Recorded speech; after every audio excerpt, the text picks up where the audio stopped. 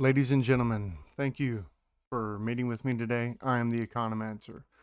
So I'd previously put out a video, two videos based on some of the work that EconJohn was talking about and about communications theory and how it, helps develop some of this argument. And, I've had a lot of people, kind of not fully understanding what communications theory is. And so I figured today I would take a chance to really dive into what communications theory is. And so that's what I plan to do.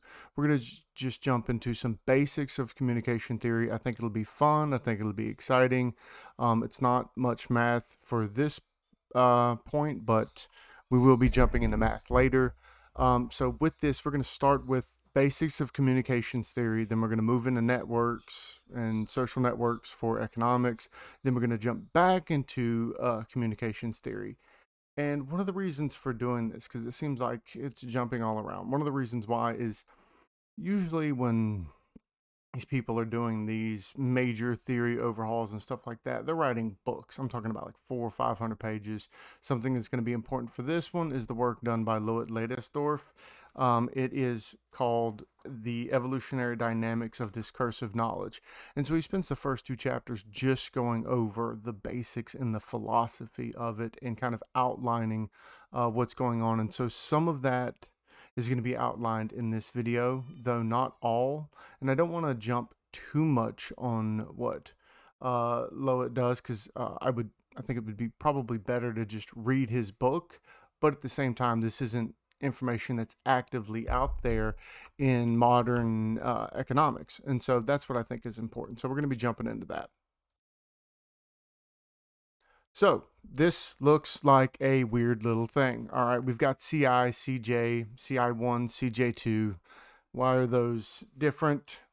Why does that C1 say meaning? Why is there a C1 and I1 and I2? All right, so the first thing we're going to have to understand here is we have information, meaning, and economics. Well, first, what is information? So based on Shannon-Weaver model, Shannon has that information is uncertainty, and it is not informative in reducing uncertainty. Now, later on is where Weaver comes in. It's cleared up that information is not meaning, and that information is a difference which makes a difference, something we have previously discussed in some of our videos. So next is meaning. Though I plan on doing a little bit more deeper dive into what meaning is with a more extensive video, especially when it comes to this socio-cybernetic frontier. Basically, meaning is the attribution of the information and the shared reality of the information, which is what's known as double contingency. So we have a more simple model here. We'll go into the semantic receiver and semantic noise model here in a moment. But what does this have? This is codification.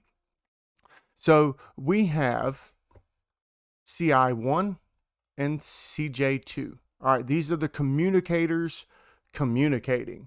So we have red and we have blue. This is information from CI1 and information from CJ2. The crossover of this Venn diagram is C1. That's the meaning. So we have information 1, information 2 provided by communicant 1 and communicant 2.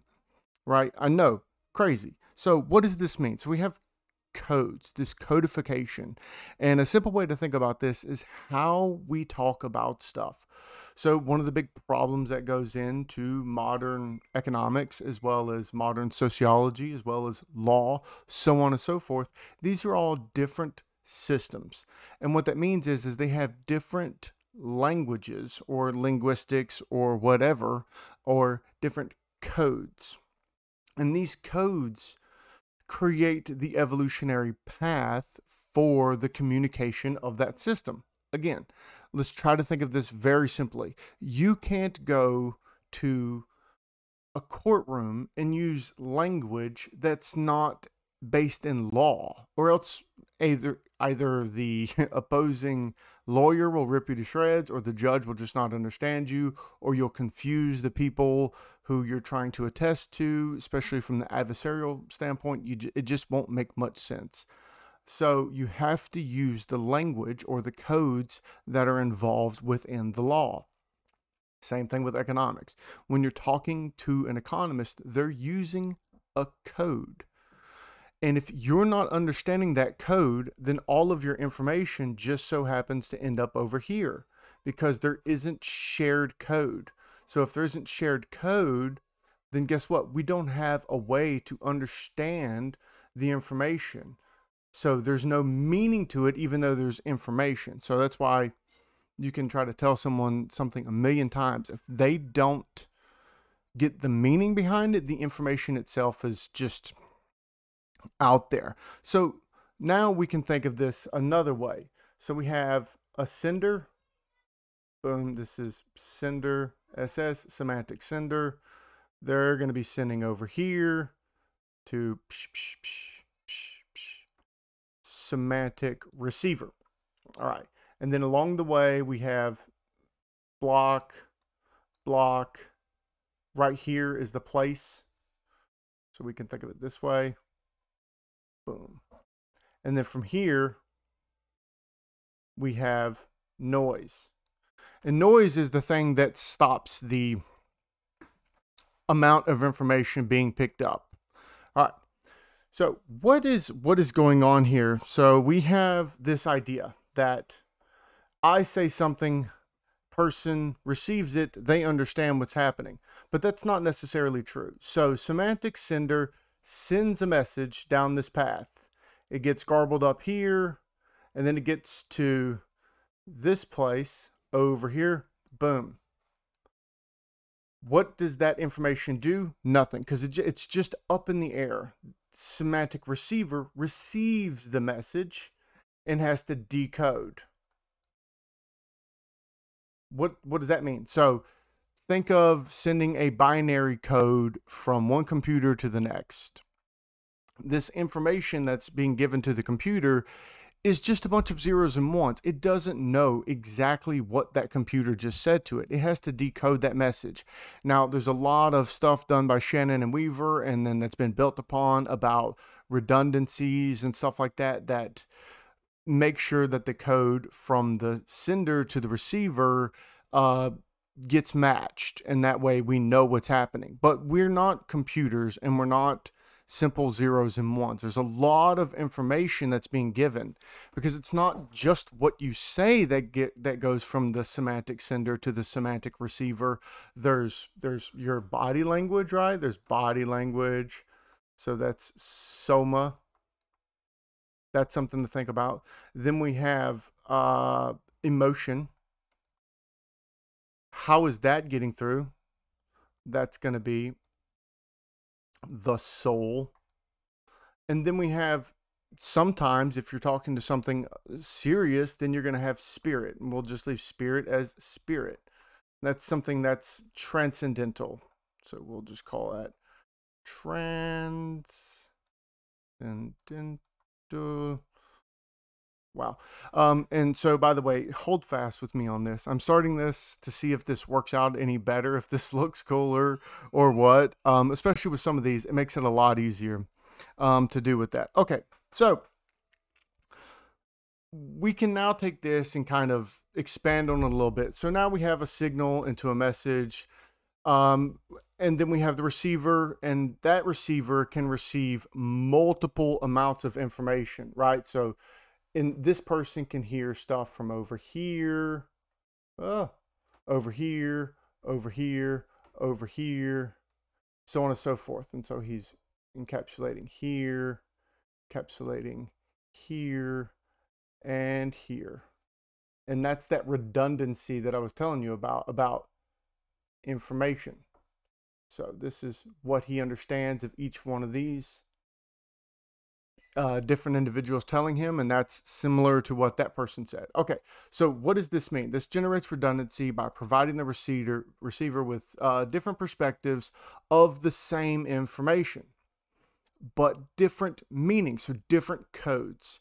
So there's obviously more to this, and I would suggest checking out, again, Evolutionary Dynamics of Discursive Knowledge by Loet, Leydesdorff. But what does this matter to economics? So first, when we're discussing consumer behavior, we make assumptions about how prices impact demand. By the way, I'm going to get rid of this, so take a picture. LOL. No, don't save, even though it's so pretty. All right, so we have demand. We know, we're going to go over here. D. All right, so we have demand. And we know that prices impact demand. So price up, demand down, price down, demand up, as a general rule of thumb, right? And then we also know the law of supply, right? When the change for demand changes, that's going to change in supply. I don't think I need to go through all of this. All right, but what does this matter with communication theory, right? Well, we can clean up some of the assumptions, or at least describe them differently. First, we can have a price as a signal from supplier to buyer. So price tells the supplier, or tells the buyer, what's going on. And then the supplier, the buyer decodes this information, and the choice is expanded and solidified by generating other prices. So we have price of good 1, right? So this is, let's say a burger. So we know the price of the burger. And then we also have price 2. This is burger 2. So this is Mick, and this is what, let's say BK, and then we have price 3. This is burger. I don't eat fast food a lot, so I'm trying to think. Let's say Hardee's, HD. All right, so these 3 prices, let's say they're different, obviously. So these give some type of information. And then we have person.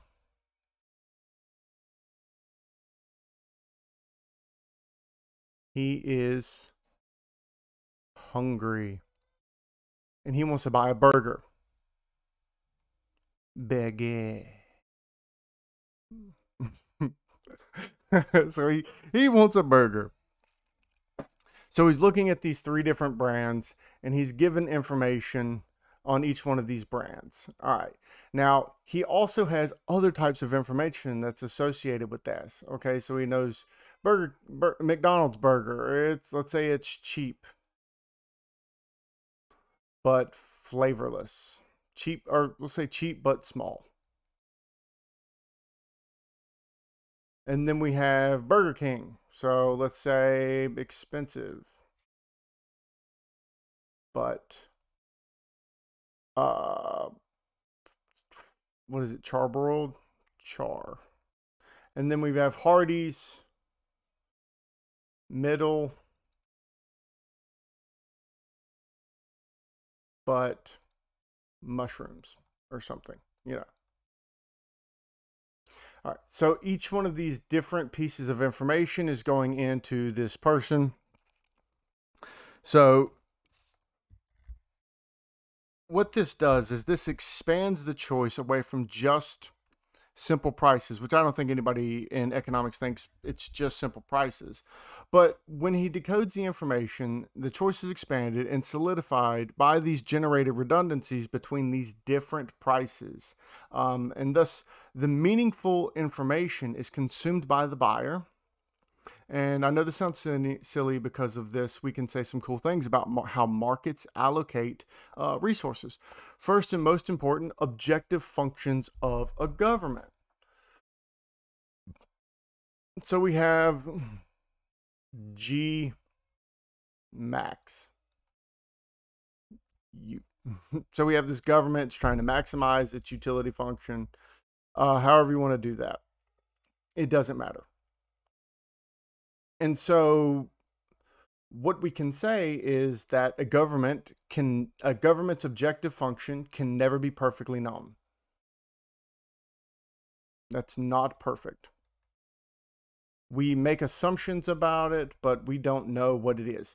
Now, why is it that we can say that it's never fully known? Well, that's because the decoding of the information can only distinguish what is meaningful. So like we were saying, we can only think about what is meaningful. We can only look at the code. And because we have different groups of individuals that live within a country that are giving different coded frames or coded messages to the government is trying to pick each one of these different groups and trying to work within that code where there's not one generalized, centralized code like in economics. We have a generalized medium of exchange, that's money, because that's a code that works around the whole system and can be answering to everything there. But when we're talking about government, the only like generalized medium of exchange that we have is votes. All right. So we have to assume that what we're getting for the government's utility or objective function is essentially the votes that they're getting. That makes up the answer. And so people in the government are not identical for various reasons. There's obviously a difference between people and their government. But that also provides a way forward through cumulative information or cumulative growth of knowledge as the redundancy. Basically, this provides a mechanism and possible fix for the information asymmetry. Thus, even if a government or a business is given full information, the likelihood of all of that information being equally decoded is zero, because only the information of shared meaning is decoded.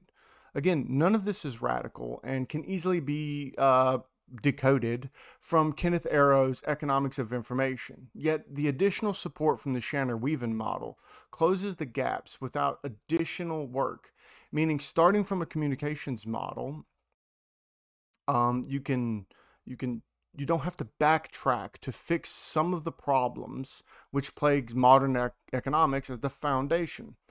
Because rarely these days with modern economics, the foundational texts are just a cursory glance in an economics textbook.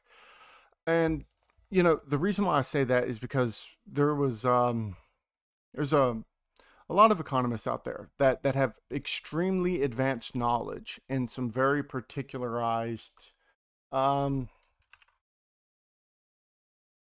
beliefs in economics. And I think highly of them for this because, it's hard to know all of this information all together. So what do I mean by that? So you have health economists. They mostly focus on the work in health. Then you have monetary economists. They're mostly looking at monetary economics. And so these codes that these, different economists have are slightly different. And there's not a whole lot of generalized discussion very much at the most basic level. And so one of the things that Milton Friedman was famous for is he would ask his students very, very basic questions, right? Like, what is opportunity cost? And this was what Thomas Sowell said was like one of the hardest things that Milton Friedman would do was ask basic economic questions to see if his students understood not just how to provide opportunity cost, but what does it really mean? What is the full nature of opportunity cost? What is the full nature of marginal cost, right? So marginal cost or marginal benefit. Some people will give you a equation and be like, this is it. And it's just like, that doesn't tell me what's going on. And there's numerous instances of this in, modern economics where individuals will point out that other economists have completely lost the basics and focused so heavily on something that the code that they're using is no longer relevant to the basis of which economics is done. And another thing to add here is that an economy is a system built on signals. We can all agree to that. So we have receivers, senders, we have the decoding, we have meaning, we have selection, all at the individual and super individual level. And communications theory allows us to look at signals, receivers, senders, decoding, and understand how that decoding process works with people. It helps us understand meaning and why some people would choose some things over others without having to go too deep into rationality. Because if you've ever done intermediate micro, you can know that some of the work done in rationality is a bit difficult to look at, especially when you're trying to do proofs of it and stuff. Because breaking that transversality. But yeah, but we can answer all of those questions from the communications theory just by focusing on how senders and receivers decode messages and how that may impact how an individual might buy something versus something else. And I think that's really, really important in modern economics, especially as we move into the information age and move into individual to super individual economics, which super individual is more collective. It's above the individual. Narrative economics is another way to think about it. So I hope this is a good brief explanation into this, because like I said, there's more that's got to be done. There's more that's got to be discussed. There's got to be discussion of intersubjectivity, because how do we know that two individuals have to have the same code to explain the information together, or why would that even matter? You know, so intersubjective intentionality is important here. Then we also have to think about the media theory, so how we discuss stuff, and autopoetics, how the code that's used by, say, law creates the system itself of law and expands that code into its own system, which is what autopoetics basically says. And then we can look at not just linguistic codes, we can look at other types of coding information that may be familial, cultural, and stuff like that, because those codes also matter when we're talking about choices of individuals, because there's the constraining function of the material world that happens in economics, and that's so how much money you make, right? But there's also a constraining function on what you would even think to choose a priori, I guess. And the thing about this is, my set of goods is limited by, one, my knowledge of goods, two, by what I would think is a reasonable good to choose, right? So there are some people out there that will not buy meat. And so that entire section of food or goods is removed from them maximizing their utility. And so that's something to take into account when we're looking at, you know, this codification process. And then what this will probably culminate into is looking at the triple helix model of Loet, Leydesdorff, and really expanding on some of the mathematics. And if you're confused about that, the triple helix model is university, industry, and government relations, and how they create innovation.